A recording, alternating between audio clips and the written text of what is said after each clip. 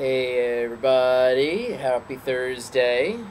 If you're in the United States, if you're elsewhere around the world, it may be another day, I think.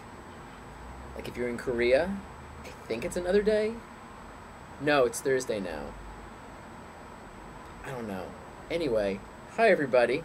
I hope you're all having an excellent day. I just finished a cardio boxing class with Terry Norris, who has a little boxing studio in, I guess it's considered Studio City. It's off Cahuenga. I highly recommend it. Check him out, Terry Norris. It's World Champion Cardio Boxing. Type in any of that.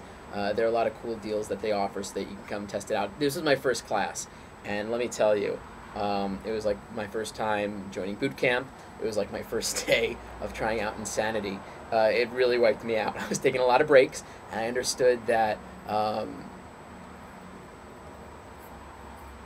Sorry, I just noticed that I said and that's something that I'm working on, but that's just Gary talking. For those who understand what I'm talking about with Gary, you got it. For those that don't, really quickly, from the event that we just did. Gary.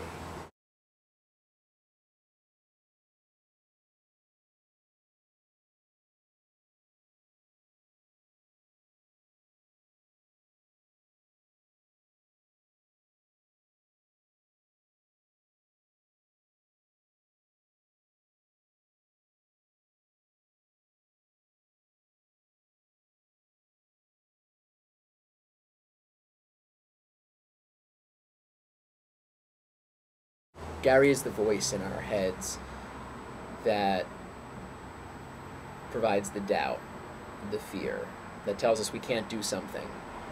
Gary is our ego speaking. And when we're not in the moment, Gary often can seep in, chatter up, chatter up, chatter up, and lead us to making poor decisions, decisions against what we really want, what we really love. So that was Gary in my head with the uhs and the ums. It's interesting to notice it, and I'm going to let it go. I was one of 6 people in the class, and the only one whose first time it was. Everyone else had done it before. So it was really interesting to be with people who were really into it and had gone through that endurance and that practice, and it was my first time. And it got me thinking about something that Kyle talked about. He talked about, one of the references he had was pushing our limits, how we create these false limitations in our head. And it's kind of going back to the patterns that I was talking about in the last video. These patterns that we create in our head that are from past situations and are about the future, but have nothing to do with this moment. Because in this moment, everything is new, everything is fresh, it's just happening, it's in the flow. And so I noticed as I was doing different exercises as part of this interval training, it seemed to be mini circuits, but he was moving, moving, moving, and it's a lot of cardio, it's a lot of punching, it's a lot of moving with the feet, punching while doing sit-ups, punching while doing high knees, and I noticed that based on the amount of time that was left, that was making the decision in my head when I was getting tired. Because my biggest burst was actually about 3/4 of the way through when I finally noticed this and let it go. And then at the end I had that extra second wind, as we all usually do right at the very, very end.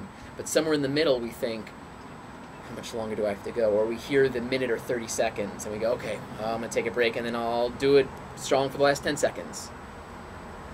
Kyle made a reference about running, how if we're used to running 2 miles or 3 miles, or maybe for a certain amount of time, and we take a look at our clocks, and we see that we've ran for that long, or maybe run that far, there's a trigger that often goes off that says, oh, I should be tired now. And then we get tired, and we don't push forward anymore. We get into this comfort zone of doing the same thing over and over again. We hit a certain limit, again, a false limit, and we slow down because we're afraid of what happens if we push ourselves further. But as we all know, if we do push ourselves further, when we do push ourselves further, and we've all experienced this with at least one thing in life, we break through, we do it. My favorite example is as a child. What's one of the first things we do? We learn as a child how to walk. We crawl around for so long, and finally we see mom and dad and other people on their feet, and we decide, okay, we're gonna try it. And we get up on our feet and we tumble down. Maybe we hurt ourselves, or maybe we just tumble down. We get right back up and we tumble down. Imagine what would happen if in that moment we were to create a false limitation, a limiting belief that said, it's scary to fall down, so I'm not going to try to get up any further than I've tried already because I know I'm going to fall down, because that's what's happened in the past. So I create this false limitation that this is what will happen in the future. We all can walk. We all learn eventually, and it's because we keep on trying, and we push through when we fall, and then we push through even further, and eventually we make it. So the same thing goes with anything, any intention that we have, any goal or action that we're setting. In our fitness, with our careers, with our relationships. So it was really amazing to do this intense cardio boxing class and find the moment when I could push through and get into the zone, into the flow. And I was just going for 2 minutes straight, whereas before, the idea of doing it for 2 minutes, I was waiting for him to say 1 minute or 30 seconds and then take my break. I would exhaust myself in my mind when my body wasn't even fully exhausted yet. My body was exhausted plenty, but I knew I could push through it. And so I opened that up to all of you as a challenge, as a mission, as something to try out. What's one thing in your life that you can actively put your focus on pushing forward, even just a little bit further? Whether there's a time limit on it or a certain number limit on it. Maybe it's in your running. Maybe it's in your workout, the amount of push-ups you can do, how long you can hold that plank, how far you can run, how long you can run.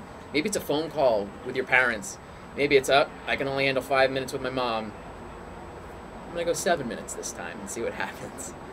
So take a look at something, and I encourage you to stay in the present, stay in the now, as I've already said in many videos, and push through and see what that brings you. Because I'll tell you, I feel excellent doing it, and I'm excited to go back and push through even further. So keep pushing, keep staying in the flow, and this is video number 4. Bye-bye.